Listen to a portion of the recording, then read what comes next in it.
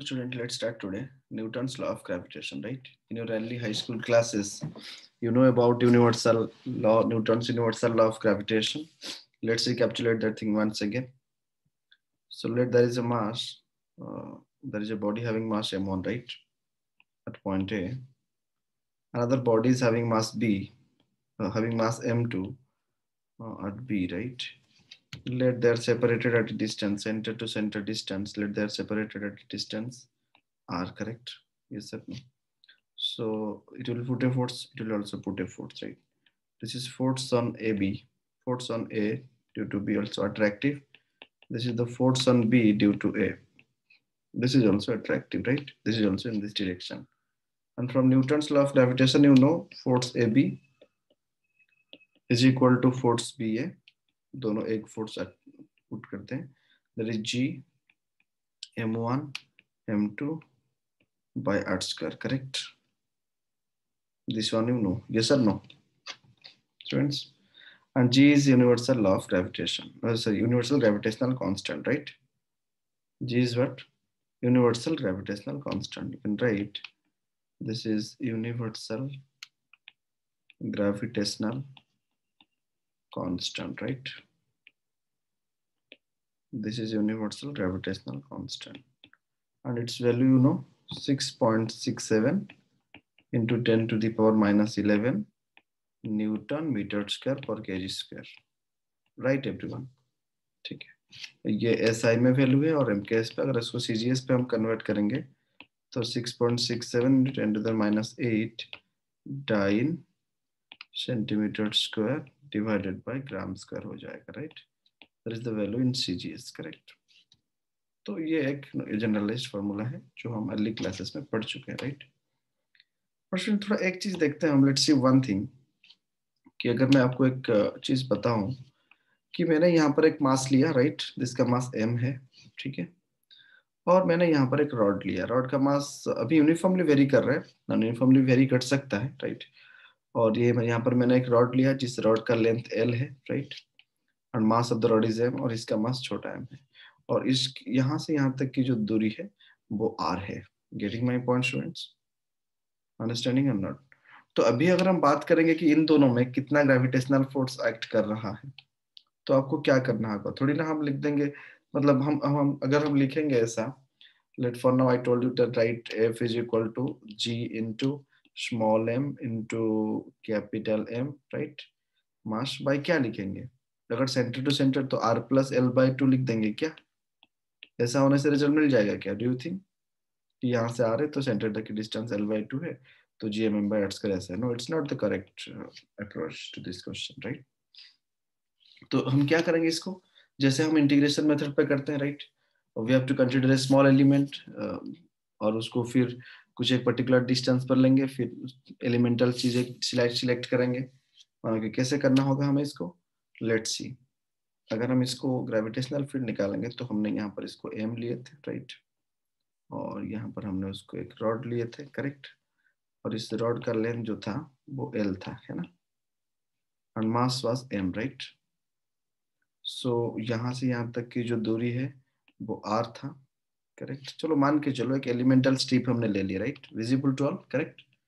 हमने एक elemental strip ले लिए जिस एलिमेंटल स्ट्रिप का लेंथ जो है dx है और इस छोटा एलिमेंटल स्ट्रिप का मास मान के चलो dm है और वो पूरा मान के चलो m से x की दूरी पर है. Getting now students? All getting और नॉट? यस. तो यहाँ पर अगर हम dm निकालेंगे तो छोटा सा पार्ट का मास क्या होगा? नहीं, वही उसी मेथड पे मास पर यूनिट लेंथ इनटू छोटा पार्ट dx. ऐसे करते थे कि हम जैसे हम dm निकालते थे, राइट? पूरा मास पर यूनिट लेंथ में कितना मास है और dx में कितना मास है, तो dm इस मेथड पे निकल पाएगा कि नहीं? करेक्ट? चलो, यस. तो अभी हम क्या करेंगे, छोटा सा फोर्स निकालेंगे df is equal how much? g into small m into dm divided by distance क्या लिए थे? x स्क्वायर लिए थे, है ना? Yes sir no? So that df is going to be how much? g small m, है कि नहीं? gm बाय x स्क्वायर था, dm की जगह पे हम क्या लेंगे? m bye l into dx, यही था ना? ये सब नो, ये एल है, m by L into D x, यही था ना। यस तो अभी अगर हमें f निकालना होता है तो हम क्या करेंगे, df को इंटीग्रेट कर देंगे, करेक्ट।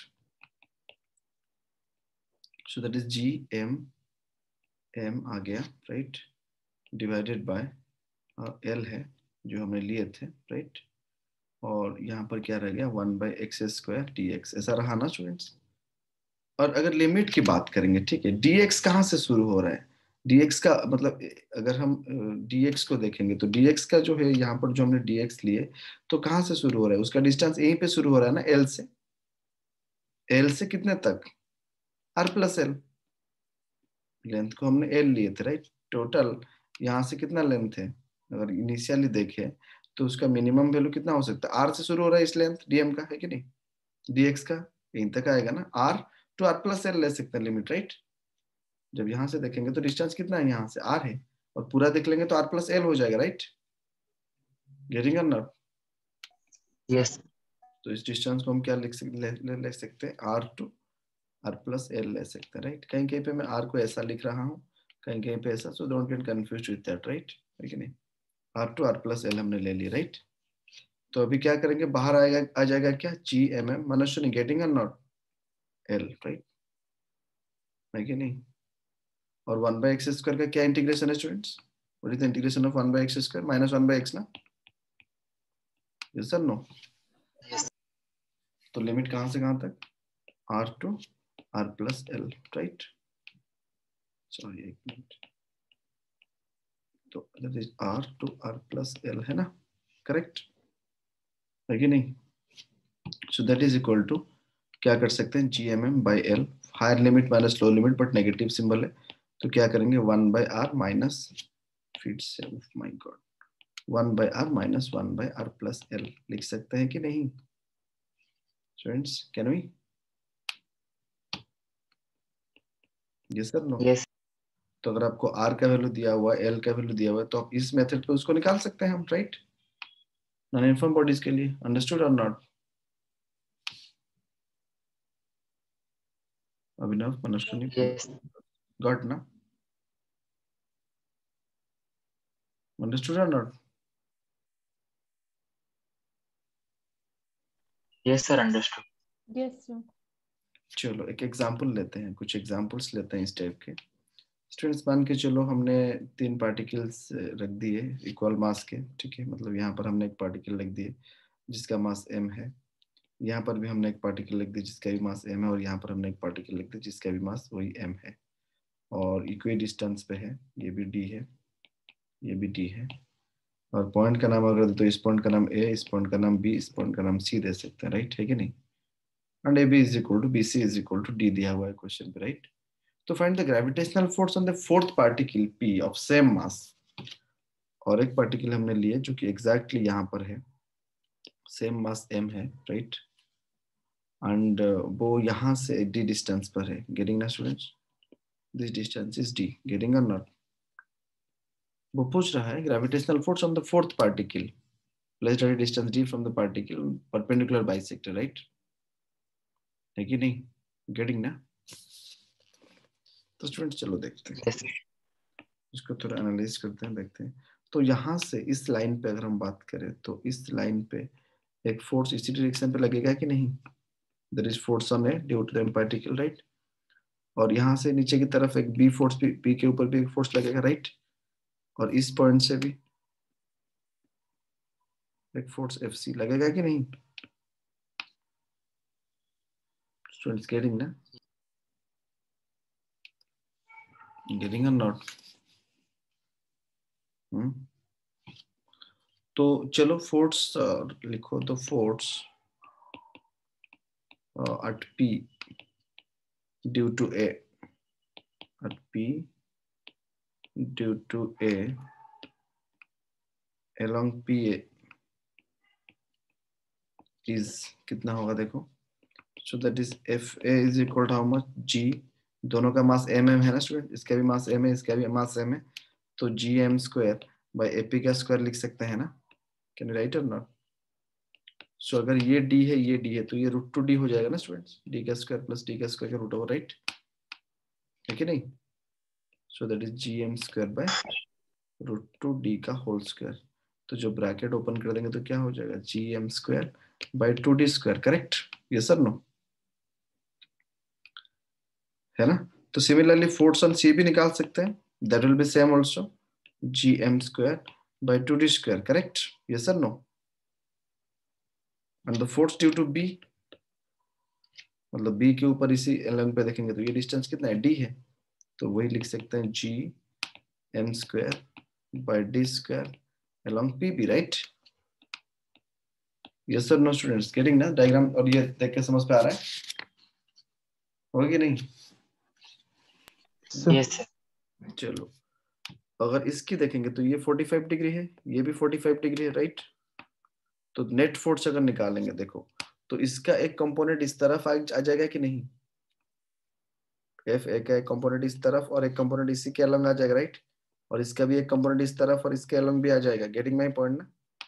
सो Yes, sir. Yes, sir. ए साइन 45 इस तरफ हो जाएगा और इस तरफ भी एफ सी साइन 45, दोनों की मैग्नीट्यूड सेम है तो नेट कैंसिल आउट हो जाएगा, राइट? और फिर दोनों का इस तरह से एक कंपोनेंट आ जाएगा। तो अगर टोटल फोर्स निकालेंगे, टोटल फोर्स एट पी अगर निकालेंगे, so that is force at P plus F A cos 45, correct, plus F C cos 45, है ना? So that is equal to how much, G M square by D square plus G M square by 2√2 D square plus G M square by 2√2 D square, है कि नहीं students? Getting ना? cos 45 हमने डाल दिए बस, बाकी तो 2d स्क्वायर था तो cos 45 1/√2 हमने डाल दिए, ठीक है? तो अभी अगर कॉमन ले आए तो gm square by D square common आ सकता है ना, है कि नहीं? तो क्या रहा, 1/2√2 plus 1/2√2 plus 1, correct? Yes sir no students? So that is equal to Yes, gm sir. Square by D square, solve करने से 1/2√2 1/√2 2/2√2, तो 1/√2 प्लस 1 हो जाएगा, right? 1 plus 1/√2, right? And that is along pb, understood? समझ पे आया ये वाला part? Yes, sir.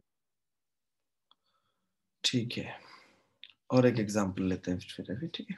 Let's take another example. Students देखो, हमने क्या किए, एक चलो एक आर्क बनाते हैं, राइट? है कि नहीं? मतलब एक सर्कल का 1/4 हमने बनाया, राइट, है ना? यहाँ पर हमने एक आर्क बनाया, ठीक है? दिख रहा है सबको? इस तरह से मैंने Yes, sir. Arc, right? 1/4 of circle, इसका रेडियस r ले लो, इसका रेडियस r ले लो, यहाँ इसका मास m है और यहाँ पर भी हमने एक पॉइंट मास रखे जिसका मास m है, राइट? है ना? इसको सेंटर नाम दे सकते हो c, करेक्ट? ये भी रेडियस r है, ये भी रेडियस r है, राइट? तो उसने पता है find the force of attraction on the particle of mass m placed at the centre of the quarter ring, right?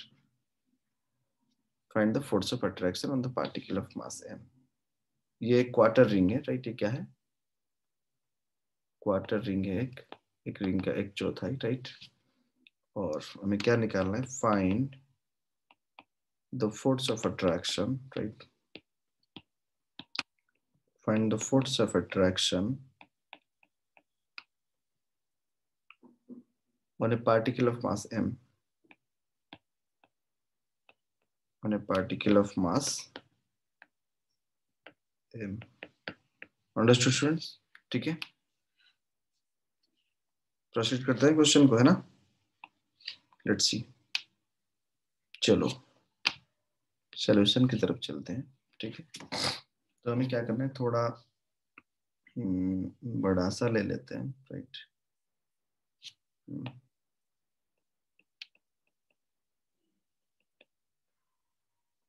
So let's take a ring, ठीक है? हमने एक रिंग ले ली है, करेक्ट, विजिबल है ना? तो ये उसका सेंटर ले लो, दिस डिस्टेंस इज r और इस डिस्टेंस को भी r ले लो, है ना? करेक्ट। तो अगर हम स्टूडेंट्स क्या करेंगे, इसको जैसे हम करते हैं, एक छोटा सा पार्ट लेते हैं, राइट? उसका मास dm ले लेते हैं, है ना? गेटिंग ना स्टूडेंट्स? इस तरह करते हैं ना हम। Yes, sir. तो लाइक दैट मान के चलो कि ये छोटा सा जो एंगल है वो डी थीटा है, राइट। और यहाँ से वो एम के कारण जो छोटा सा फोर्स लग रहा है, इसका जो फोर्स लग रहा है, ये जो फोर्स लग रहा है, let that force is D F, right. Getting ना students? That force is D F, correct? Getting और not? Yes. So D F का अगर मैं कंपोनेंट निकालूं, अगर मैं इसको थीटा ले लूं, ठीक है, यहाँ से मैंने थीटा ले लिया, तो डी एफ का एक कंपोनेंट इस तरफ आ जाएगा ना, D F cos theta, right. और डी एफ का कंपोनेंट एक इस तरफ आ जाएगा, that is D F sine theta. समझ पे आ रहा है ना, है कि नहीं? और जो Yes. छोटा सा मास हम लिए हैं डीएम, राइट। डीएम क्या है? Mass by total angle. Total angle कितना है? पाई बाय 2 में डिस्ट्रीब्यूट हुआ है इंटू छोटा सा एंगल डी थीटा, राइट। सो डीएम को क्या लिख सकते हैं हम? 2m by pi into D theta लिख सकते हैं कि नहीं? लिख सकते हैं ना? Yes, sir. तो चलो अभी ग्रेविटेशनल फोर्स निकालते हैं। DF, DF is equal to how much? G M D M bye are square, right, है ना? गेटिंग और नॉट? तो अगर डीएम का वैल्यू पुट करेंगे तो जी एम रह गया, आर स्क्वायर रह गया, डीएम का वैल्यू पुट करते हैं 2m by pi D theta, right. ये दोनों एम ही है, राइट, है ना? दोनों सेम ही एम है। तो क्या लिख सकते हैं यहाँ पर?